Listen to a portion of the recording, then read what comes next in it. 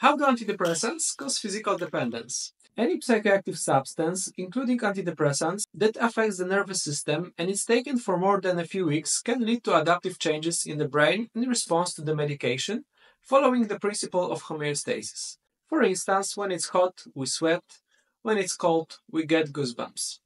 Similarly, when the brain receives external serotonin, it becomes less sensitive to it.